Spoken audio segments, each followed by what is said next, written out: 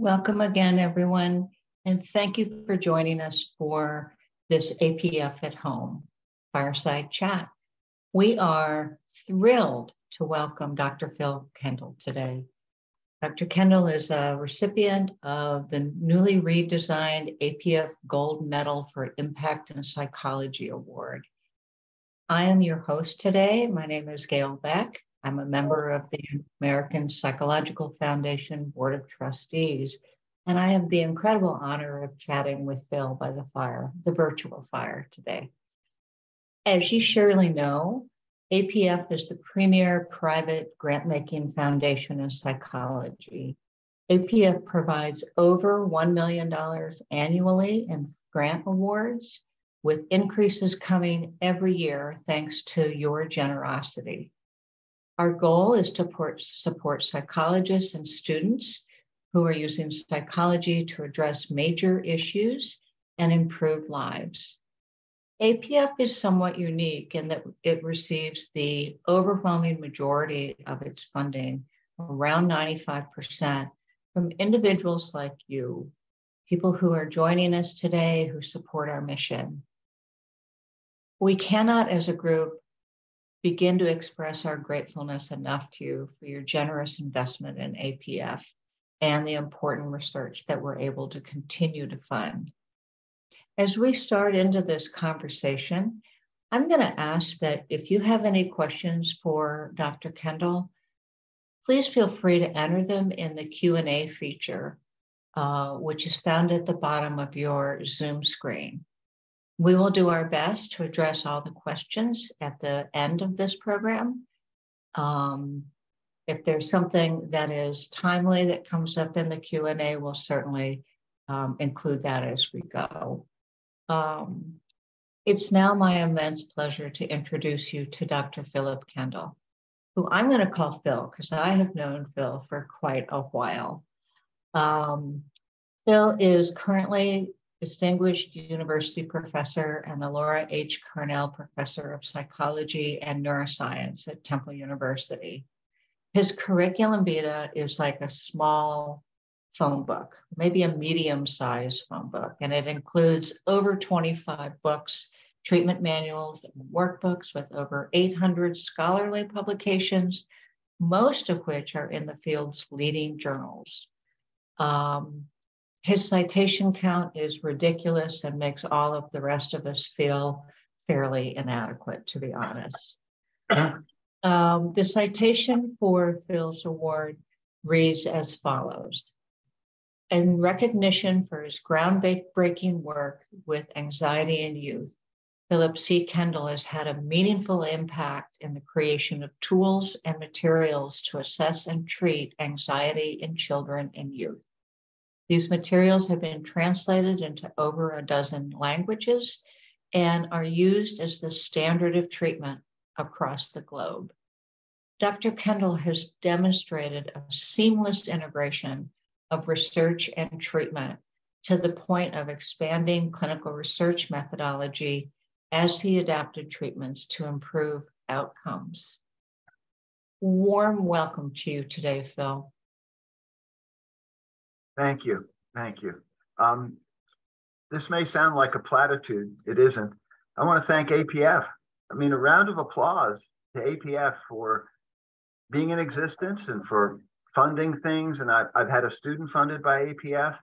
And it's a great honor to be given this award. So I just want to thank APF for starters. And, I also have to thank my mom and dad. Mom said, be a lawyer or be a teacher.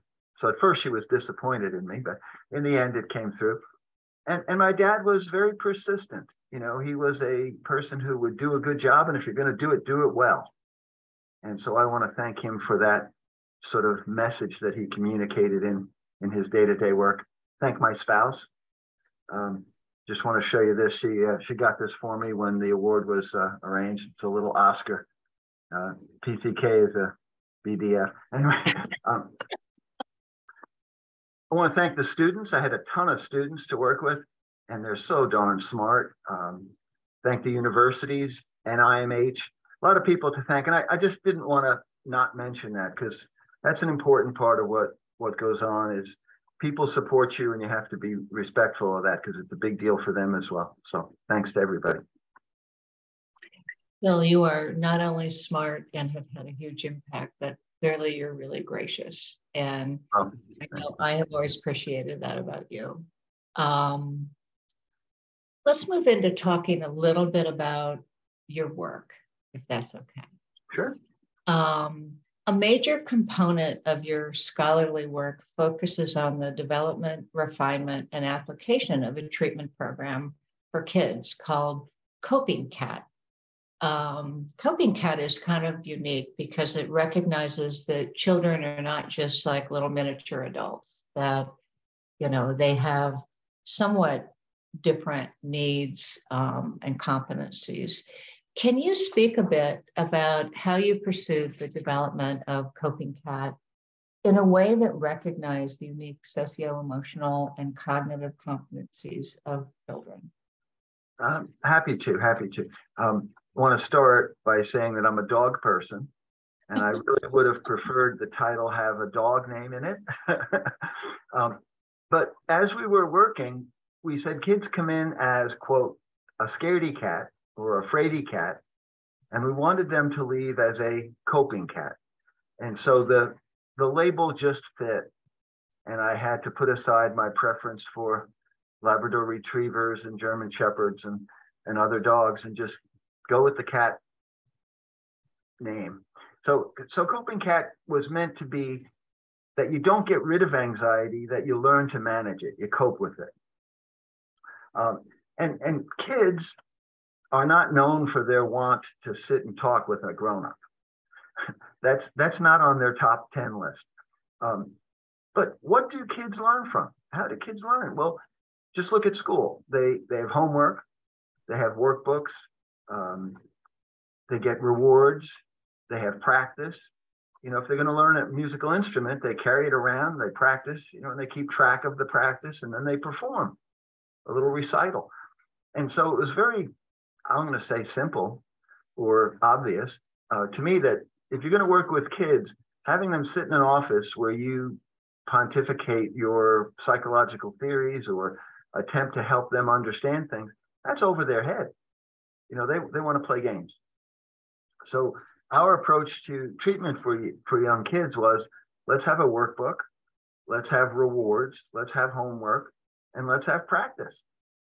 And that became sort of a central notion, as well as, you know, having taken courses in developmental psychology, some of which were quite helpful. You learn about what kids can and can't process cognitively.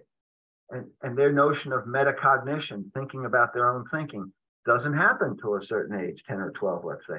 And their ability to self-reflect or even recognize physiological symptoms doesn't happen to a certain age. So we were all about making it fit for kids. And I wasn't, you know, an anxiety disordered youth or anything, but I certainly felt anxiety, as probably everyone did, you know, and there are times when you can relate to the experience and you could relate to it as a kid. You probably can't relate to relationship issues when you're 12, but anxiety is something you could. And so for me, it was a matter of putting together materials that weren't highfalutin psychology, but were informed by science and appropriate for the developmental level of the kids. And for me, it was key that we were intervening before they had established habits. You know, if you're, I'll pick an age, 47, and you've been doing something for 30 years, it's tougher to change than if you're 17 or 12. And you've just started having some, let's call them irrational beliefs. And it's easier to change when they're not so embedded in concrete. So for me, it was like smart to work with youth rather than to wait till the problems get more severe. And science played a big part for me.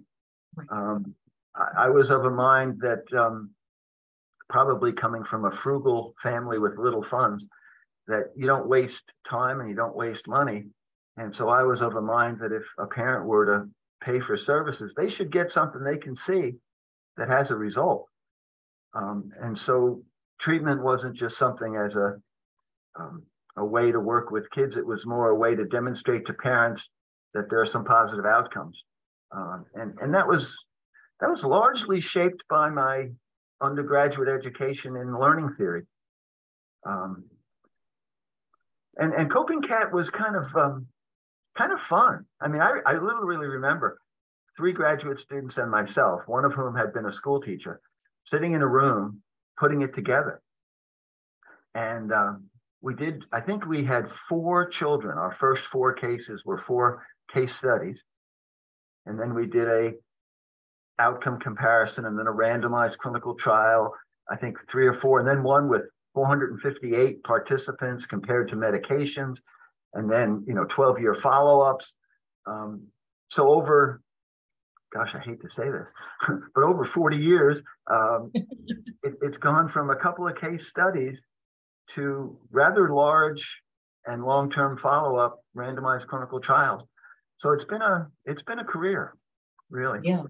Yeah, it's been an impressive career in terms of your impact on how kids with anxiety are treated.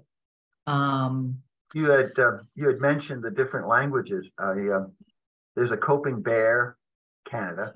There's a Coping Camel in the United Arab Emirates. And if I'm not mistaken, the attempt at a translation in Israel resulted in the Coping Rodent.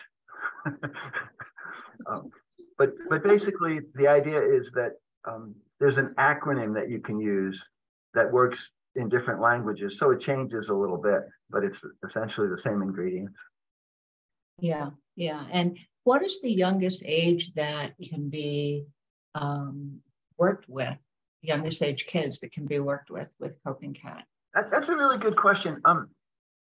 Age is a proxy for cognitive development. Right. So if you use age, you're kind of taking a blunt cut.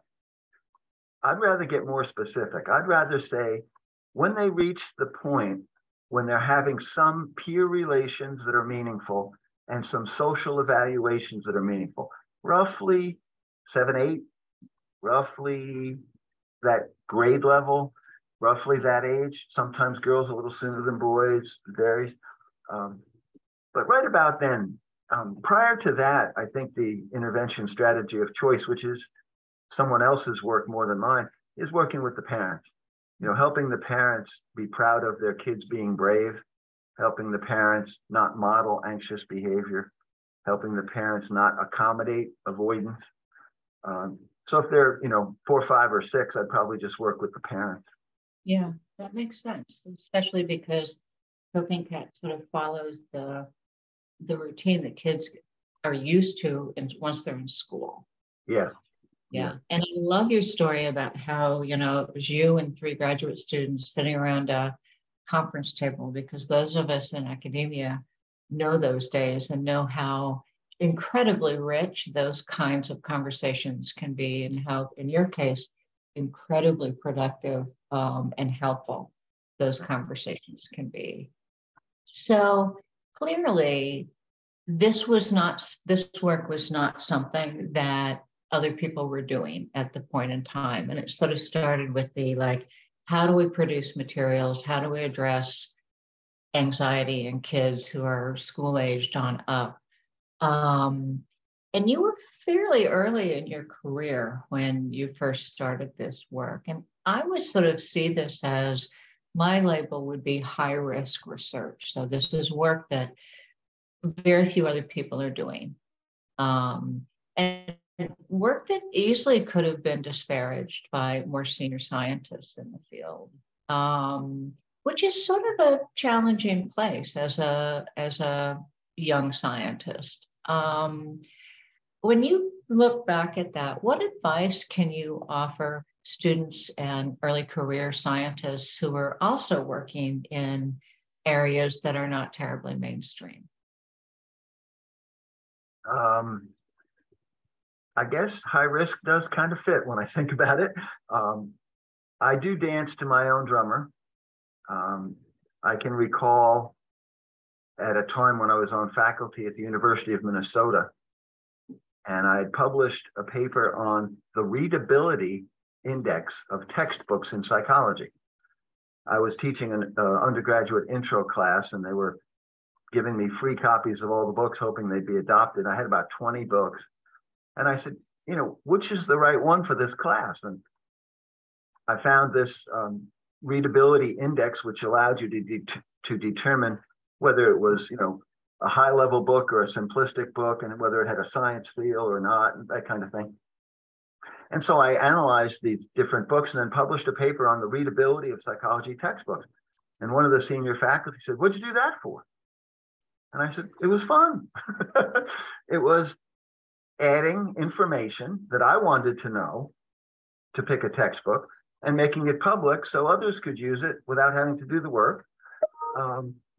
But I think you're right. There was a little outsider sense to it. Like, what are you doing that for? That's not the current zeitgeist, if you will. But it is a little bit, I'm a different drummer, and I kind of just do what I think is right. And it was fun. And that kind of sparked me.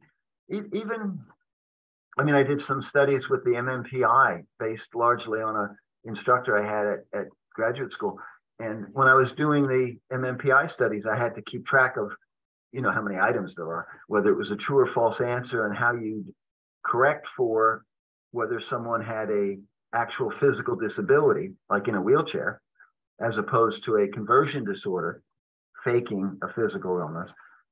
And so I wanted to correct the interpretation of the MMPI. And I remember watching a basketball game.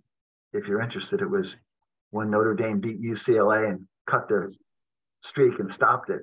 But I remember watching the game, and I had the MMPIs in front of me, and I was counting, and I had to put it down because the game got so exciting. I couldn't concentrate on my, but typically I would, do some of the work while there was something on the TV in the background or whatever, because it was fun. I was interested, wanted to answer the question, and it was fun. So it wasn't like somebody told me to do it.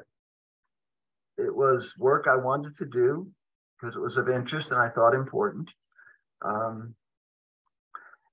Yeah, so I'm hearing, it's funny, most people march to their own drummers, but you dance, and I think that shows about you.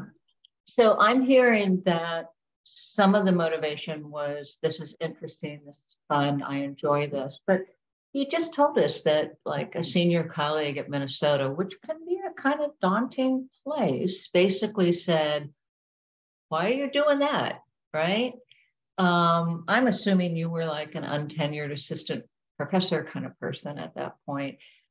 What advice do you have for folks who are earlier on in their career than you and I, who get that kind of input, which easily can kind of put you back on your heels, can say, "Oh, I should be doing more mainstream things like everybody else is doing, but my passion doesn't lie there"?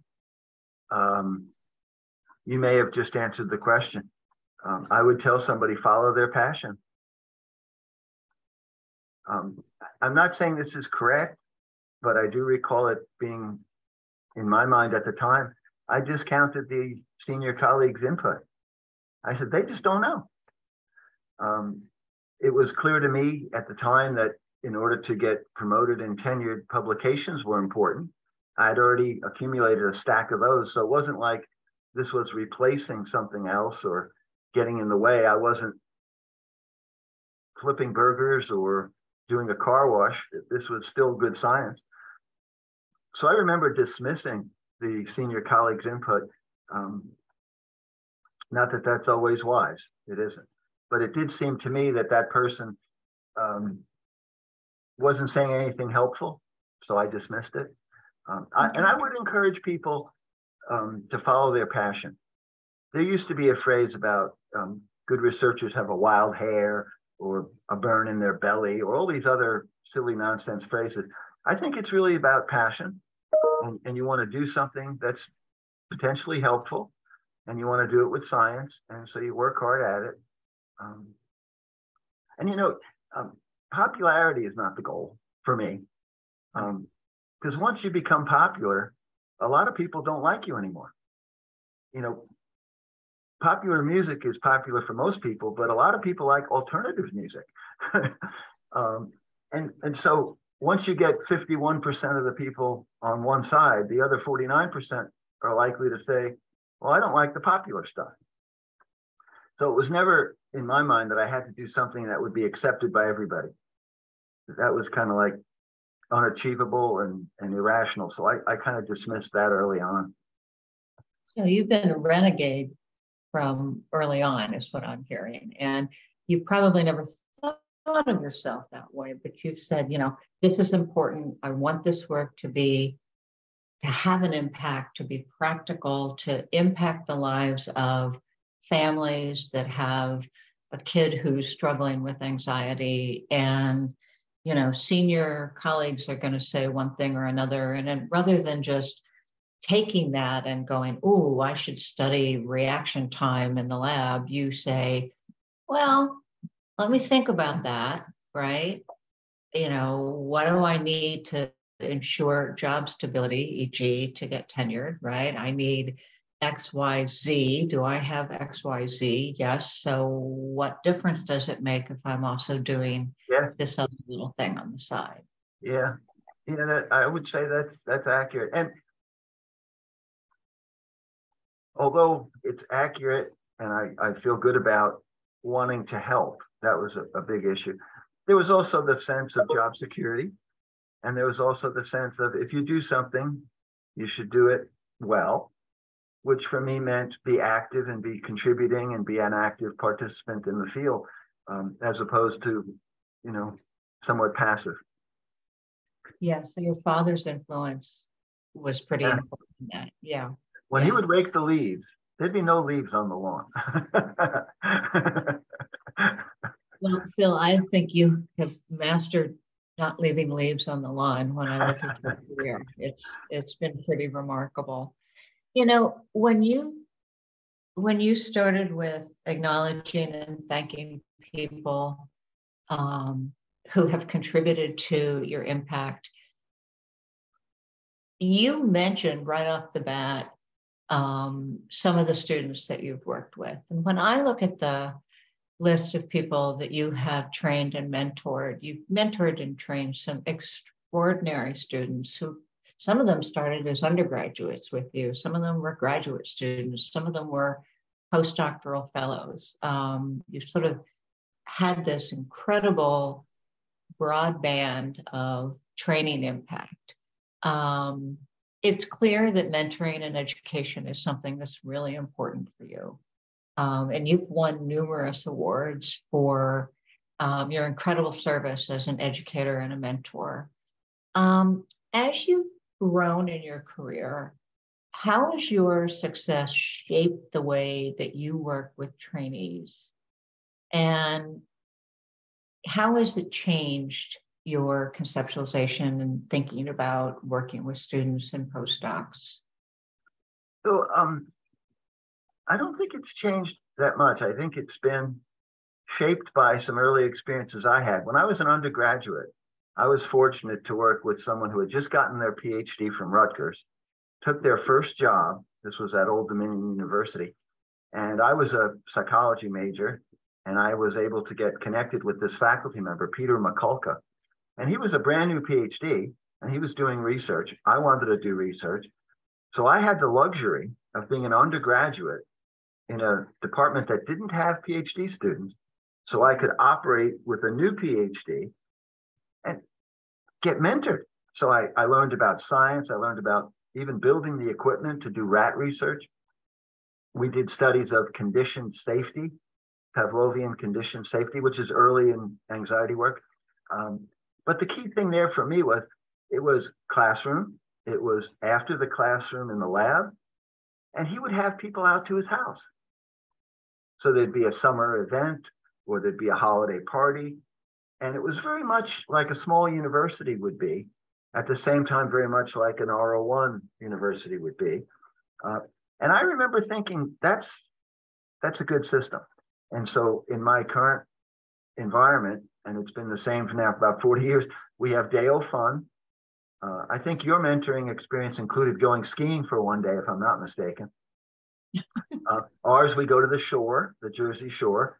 It's a Tuesday, which is usually our very busiest day in the week. We go down on Monday, we spend Monday night, we spend Tuesday at the shore, we cook, we play games. That's an important part of mentoring. Al Finch was a mentor in graduate school, and Al Finch was the same way. We would meet about research, we would meet about clinical issues, we would talk about science and grants, and yet we were on the same basketball team. And we would play, in the, I think at the time it was called a fraternity league or an intramural league at VCU. And I think that not separating a therapist from the patient or client, not separating the instructor from the trainee, but that you're people and you're working together, collaborating. I think that's a thread that's been around that I was exposed to, that I've copied. Even Don Kiesler, who wasn't my primary advisor in graduate school, he was similarly collaborative. It was conversations in the hallway. It was drinks at a bar. It was events that we went to together where he would say things that would be very influential. And I think paying it forward is the maybe modern day phrase, but that's how I kind of look at it. And there was a time, and it still exists on my desktop at the university, where I have a list of undergraduates who've worked in our studies who have gone on to get PhDs, and a list of PhDs who've gone on to get university or other impactful jobs, and postdocs and where they are. And it's kind of fun to see. And I was at ABCT in New York just a couple of weeks ago, and there was a little gathering, and I met someone and they introduced themselves, and they were my academic grandchildren. I didn't know them, but they were students of Brian Chu, who was a student of mine, that kind of thing. And it was fun. It was great fun. I guess I find a lot of pleasure in that. And to be honest, in a selfish way, you learn a ton if you listen. So I'm doing work on treating anxious kids, and I'll just pick names out of a hat here. Jenny Hudson comes along and she's interested in family, so we start studying family. Munia Khanna comes along, she's an expert on computer stuff. John Comer comes along, and we start doing computer applications. Coping Cat on Computer, Camp Copilot. Renad Betis comes along, she's interested in dissemination. We start studying how can you apply this in schools. And we got schools in Canada, suburban Philadelphia, and did a large study evaluating that. Connor Kearns, formerly Connor Puleo, she was interested in autism spectrum disorder. I wasn't really, but I said, well, those kids get anxiety. So we did a couple of large studies with ASD youth who also have anxiety. And the treatment differs a little. You need to be more involved with parents, longer sessions, more contingent rewards, less conceptual. But you can get some results, not on the ASD, but on the anxiety. And that's Connor.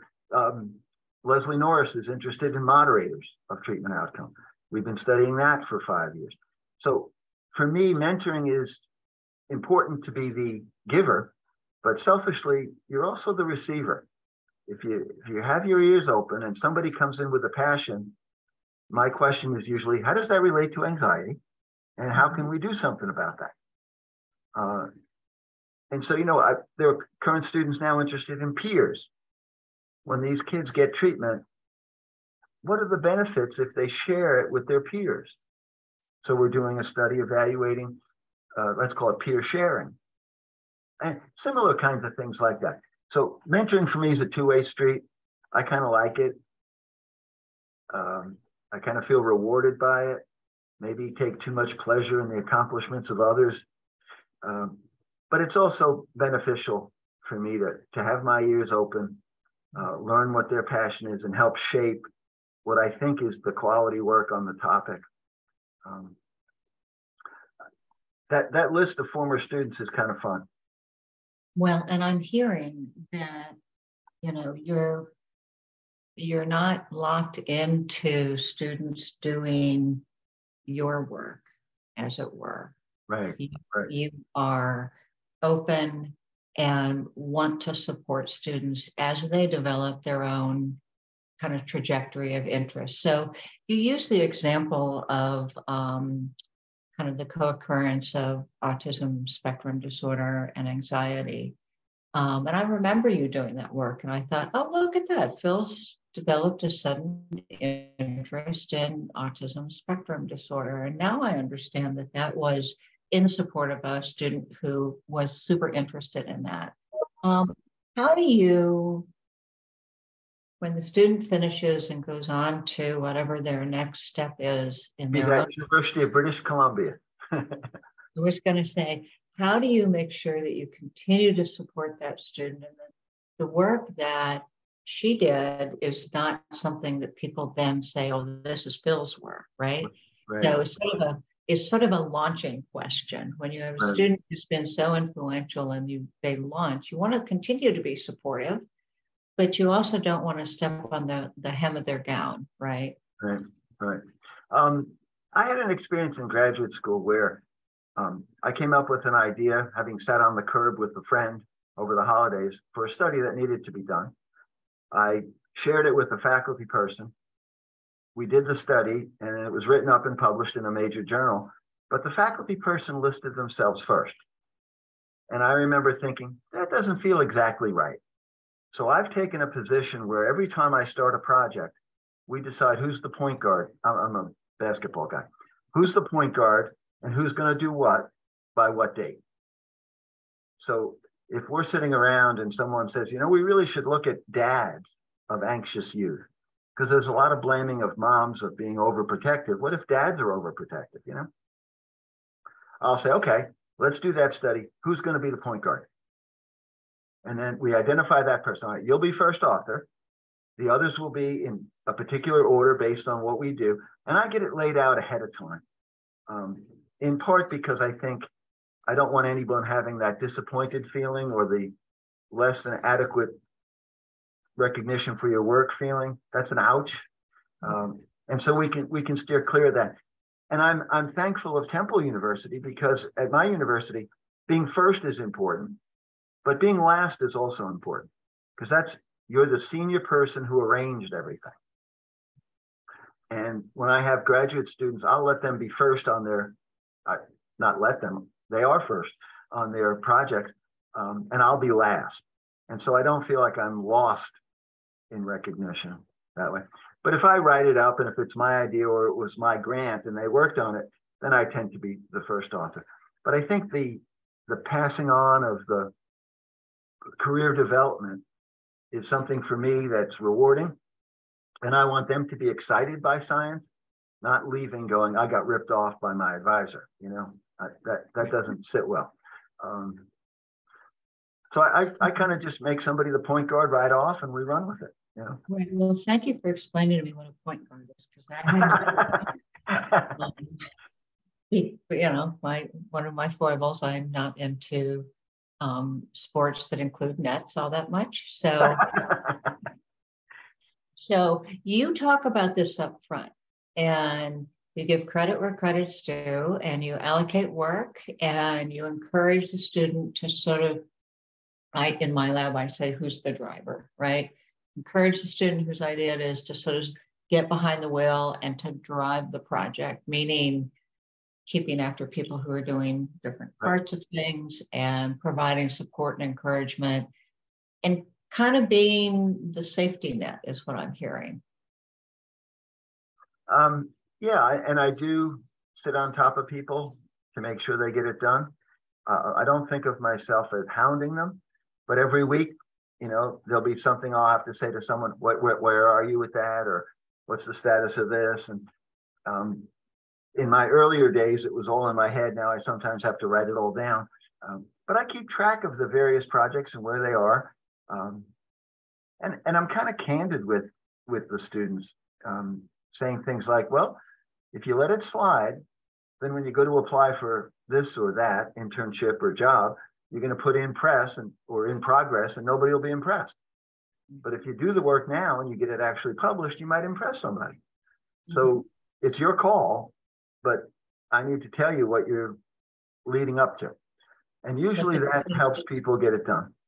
Yeah, what the contingencies are. Yeah, For me, it's really helpful to be accountable in a group, to say, I'm going to go to the gym 3 days a week, and to have a gym buddy that I then meet 3 days a week at the gym. I know that's kind of pathetic. I should go more often, but that's pretty good. That's good.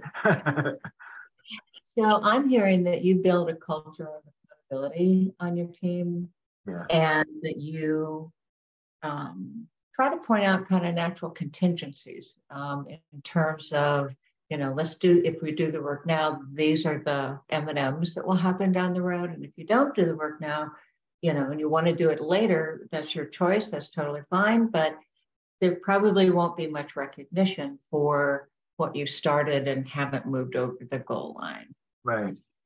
Very, very true. Okay. Yeah.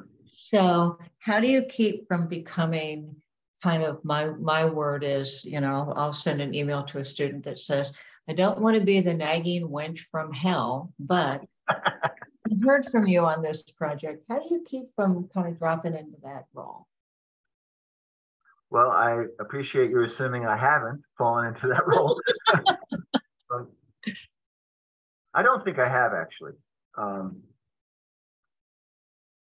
I think I have the good fortune, in part because we have a pretty active selection process, of picking graduate students who come into our program who are motivated and who are accomplished in their own ways already. If someone is dragging and not really interested, their peer group will give them feedback as well. So it's not just a solo performer in a sense, it's an orchestra. The whole program has a certain pace to it and a focus to it. And I think that helps a lot.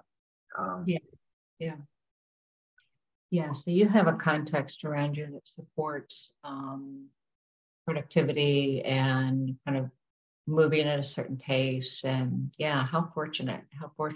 What advice would you give to, other academics about mentoring? Because it's clear that you have passion for your research, but you also have a passion for mentoring. I mean, for Pete's sake, you keep this long list of everyone you've ever mentored and where they are now. That's fabulous. So what advice would you give to other folks, other academics who are in mentoring?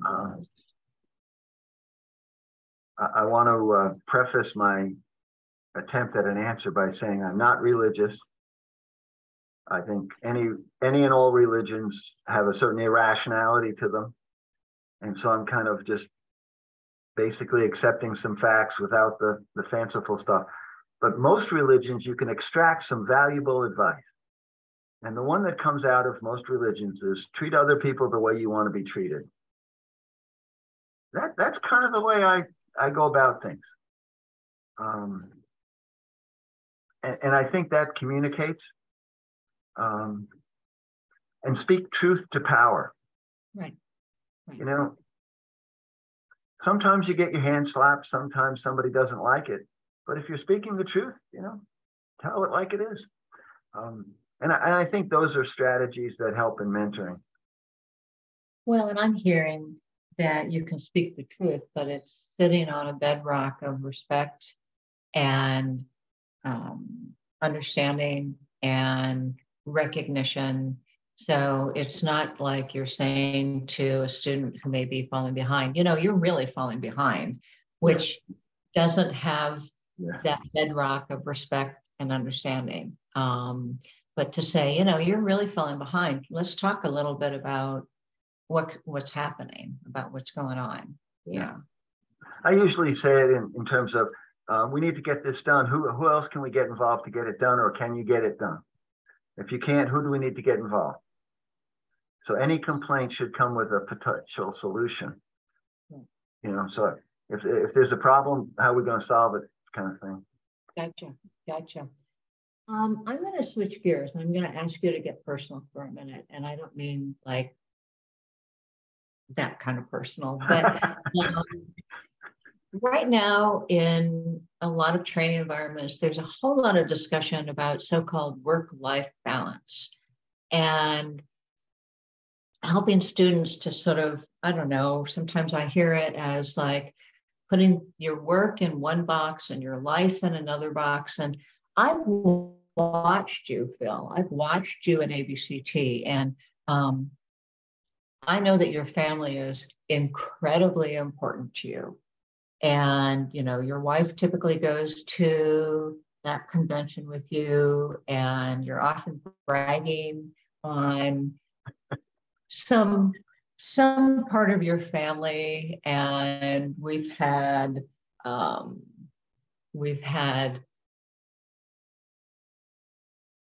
raffles for your son's movie, for Pete's sake, right? I mean, so you're incredibly proud of your family, which I love that about you. I also know you're really into sports that include nets, but we're not going to talk about that right now because no one really wants to hear about tennis and basketball, but maybe they do. But how do you have this incredible record of productivity and this incredible love and centering for your family? How have you balanced your family life with this high level of professional activities? And so that's what I mean about something that's a little more personal. Yeah.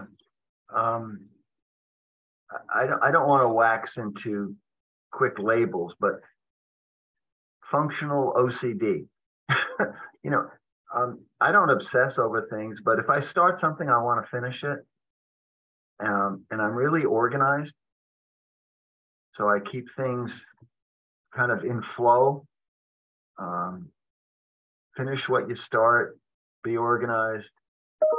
And I tend not to sit on things that are done.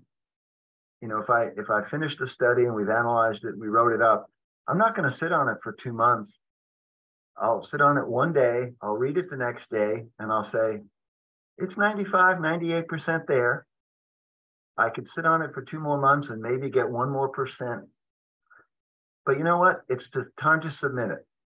Let's find out if the big picture of what we did and what we found and how we interpreted it is reportable. So I tend not to sit on things. I tend to have a productive flow going rather than sitting on things. I have a ton of energy.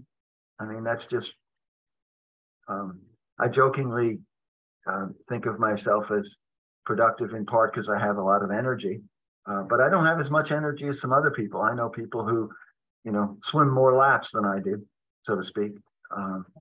But I think having energy makes a difference. And I don't tend to waste time. I mean, we've been talking. I haven't been doing my email at the same time. I haven't been answering texts at the same time because we're doing something important. But if I were in a meeting, a department meeting, and I've heard at the executive committee, I've heard the report. Now I'm in the department meeting and they're giving the report again. I might be doing some email. So I do have that effective overlap or time-driven efficiency kind of thing going. That I think that's more just the fortune of my upbringing and genes and environment and those kinds of things. Yeah, the energy helps. Yeah, for sure. And I love the fact, like, I sent you an email kind of, I don't remember where in the Thanksgiving weekend I sent it. And you didn't look at it until you got back to Philadelphia. And I loved that. I was like, okay, Phil's going to respond in the next, 5 minutes. And you didn't respond until you got back from visiting family. So do you kind of put little barriers around, no, this is time where I'm going to spend with my family and I'm not necessarily going to be trying to multitask? Or was that just that happened? I think the honest answer is, on retrospect, I probably do some of that, but it isn't a conscious or planned approach. I think it's a good explanation looking back. But at the time, I don't think I was doing it on purpose. Okay. But I do things like if it's Thanksgiving weekend, I'll get to it Monday. And I probably sent you a picture of my granddaughter. You did. But I don't think I was saying this is family, this is work, keep them separate. I think it just kind of made sense to do it that way. And someone once said you can never be a king in your own castle kind of thing. And so I've never tried to be a psychologist at home. I'm just a dad, you know. I've never tried to be a academic in circles that are social or athletic. So maybe I do put it in boxes, but that wasn't on purpose or intentional.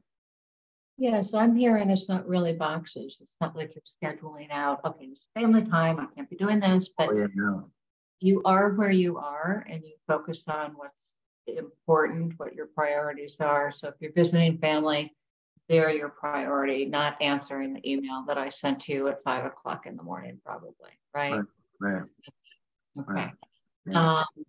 And, you know, I think that when I hear some of the discussion about work-life balance, many of us in academics, the balance isn't so much work-life. The balance is how do I integrate work and life in a way that allows me to use my energy, work at times that my head works best, right? Be present for family when I'm with family, understand what my priorities are, right? So I'm hearing that you're actually an amazing role model for that. Thank you. Yeah, really pretty amazing role model. Here's a question, kind of going back to the question about mentoring.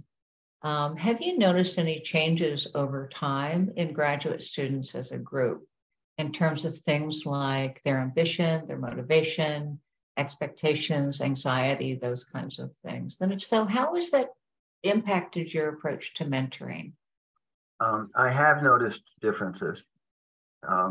I don't think it's necessarily good or bad, but I have noticed differences. The obvious one is 9 out of 10 of our incoming class are probably female by birth. We have a larger number of people coming with 2 years post-baccalaureate work at somebody's lab. You know, it used to be right out of undergraduate school, you'd be accepted into graduate school. Now there's this 2-year, they went out and did something to build their vita or whatever. It's much more competitive. There's, I think, a little bit more interest in psychology that's self-interest, if you will. There's a little bit more personal touch that I pick up on some of our applicants, not all, but some.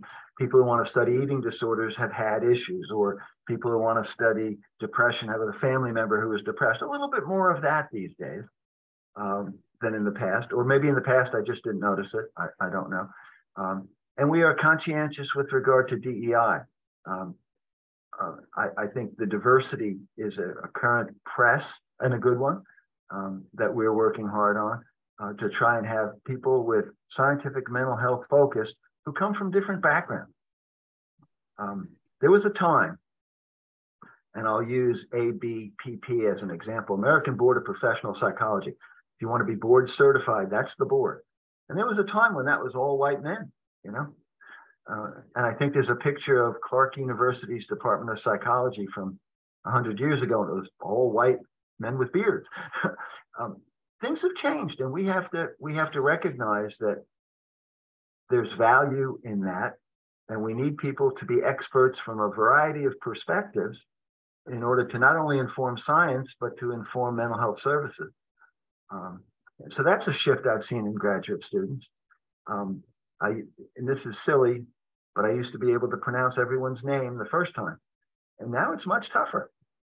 Good. I have to practice. Excellent. Here's another really good question that came in. It's been widely reported that the United States is experiencing rising levels of anxiety.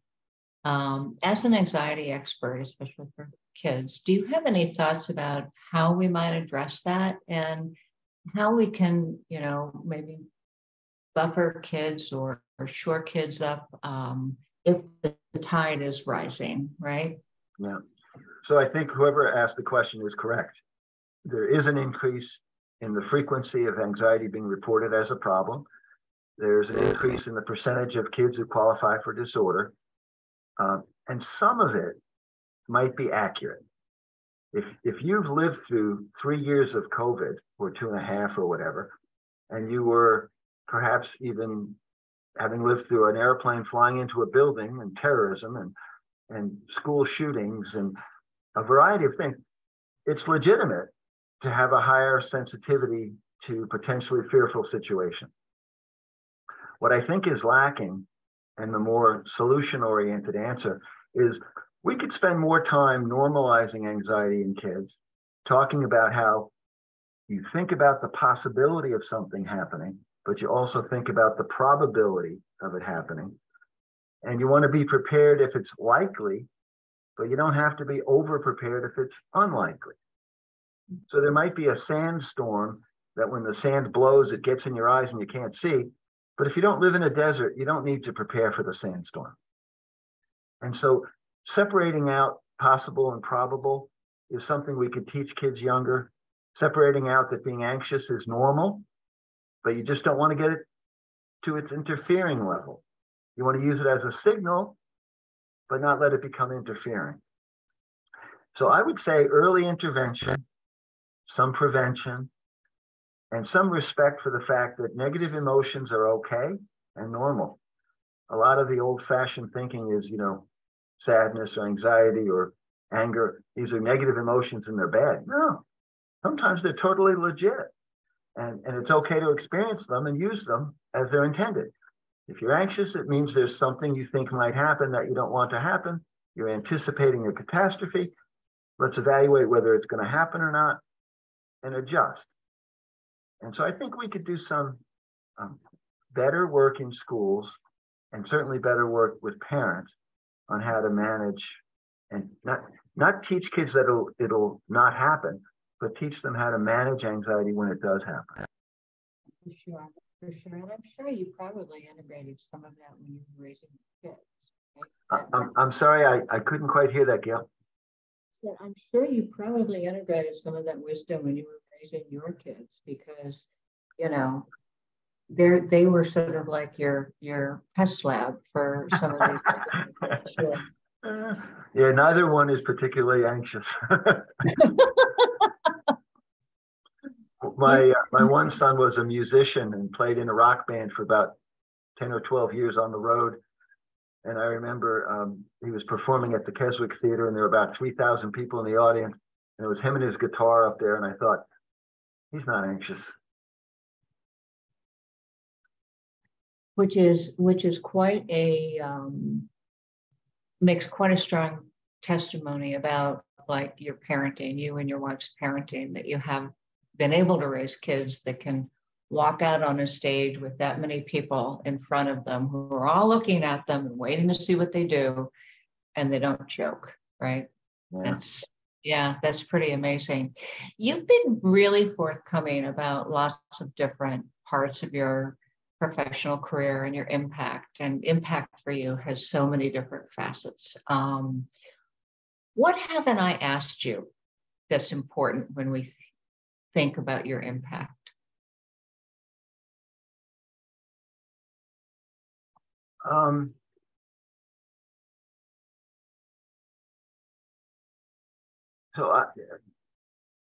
When we were doing treatment studies, we created therapist manuals. And I remember a lot of people had knee-jerk negative reactions to a manual. You can't do a therapy manual. But it wasn't like a required step-by-step say these words. It was a general helpful process. Teach these skills and then do exposure and practice. If a kid's afraid of needles, you talk about what they do, you talk about how you might feel. And I don't know if you can see this. This is a pen. Looks like a needle, but it's really a pen. And you can play with it. You can poke it in your skin, and You get experience that allows you to think differently. But the manuals were perceived negatively. And so the thing I would bring up that wasn't asked that I think is important is flexibility within fidelity.